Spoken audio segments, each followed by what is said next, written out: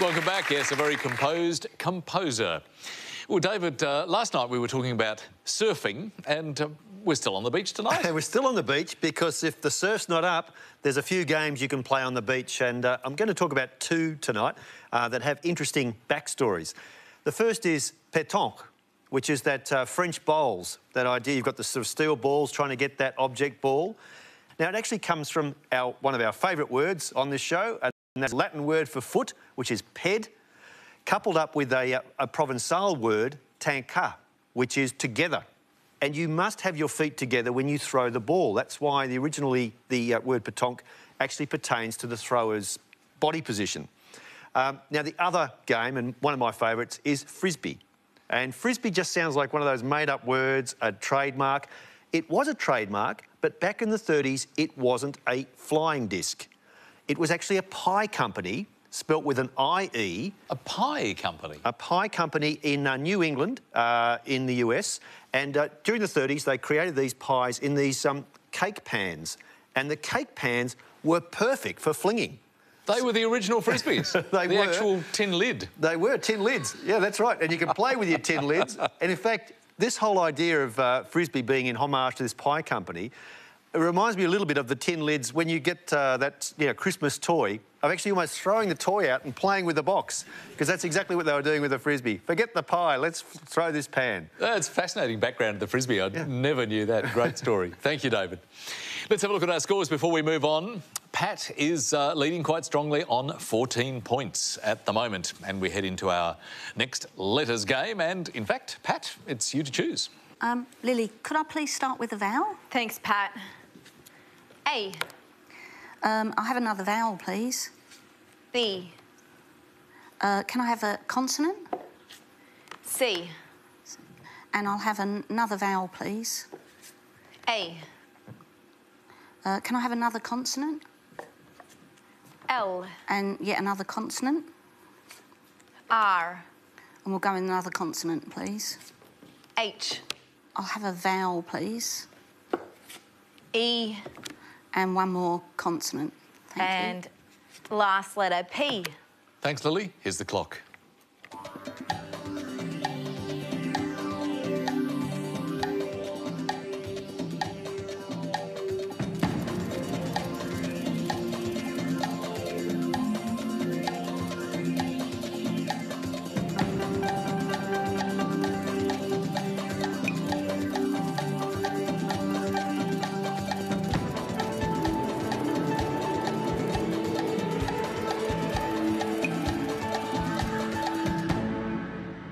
Well, Pat, how many did you get from that mix? Just got a 6 this time. 6 for you, Graham? 6 also, Richard. Let's start with you then, Graham. Preach. And yours, Pat? Cereal. Cereal. I like that, David. I was hoping Pat would have preach as well, then we could sort of essentially preach to the converted with the same answer. Both fine for 6. And, of course, it's not cheaper by the dozen, it's cheaper by 7 points. Thanks very much, David. And 6 points each for Graham and Pat. Great to see Graham on the scoreboard. Let's keep those letters moving. And, Graham, could you provide a selection this time, please? Certainly, Richard. Lily, can I have a vowel, please? Thanks, Graham. I. And another one, please. A. And a consonant, please. C. And another one. R. And another one. P. And one more, please. S. We'll go another vowel, please. I. And another vowel, please. O. And we'll finish off with a consonant, please. Last letter, N. And here we go.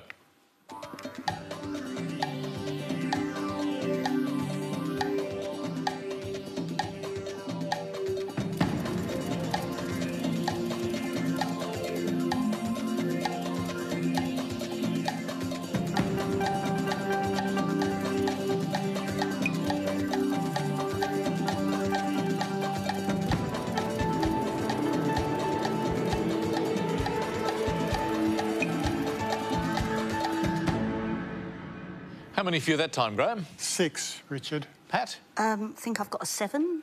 OK, we'll hold on that for a moment, but your 6 first, Graham. Acorns. And your 7, Pat? Prosaic. Prosaic. Wow. Whoa, we like that one. From little things, big things grow. It's a great 7, Pat. Well played. And in fact, the best that I could find as well. A couple of other 7s, but prosaic is the best of them. It's a lovely word. It is a beauty, and Pat has scored well, another 7 points. Well, while Pat's on this sort of roll, I think we should get her to choose some numbers for us as well. So what would you like, Pat? Lily, could I please have 5 small numbers and 1 large one? Thanks, Pat. 1 large and 5 small. And our numbers are 8, 10, 9, 7, 1. The large number is 75, and the target number is 345. 30 seconds to get there.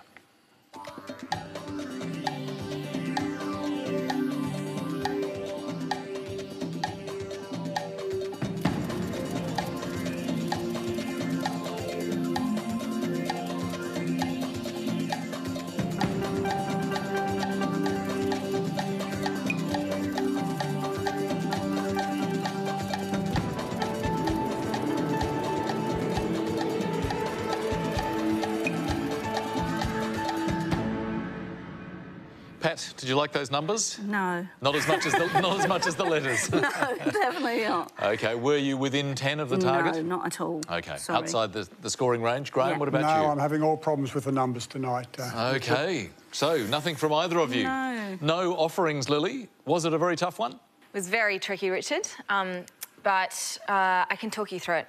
Here we go. Now, 75 by 7 is 525. Right now, we're 180 away. And what you do is add the 9 and the 1 and the 8, which is 18, by the 10, that gives you 180. So subtract that away, 345. Oh, nicely done. But unfortunately, no score in that round for either Graham or Pat. Graham on 6, Pat now on 27. And we're heading for another break and another word mix. Corny art. And the clue, Mary, Mary, quite the opposite. See you shortly.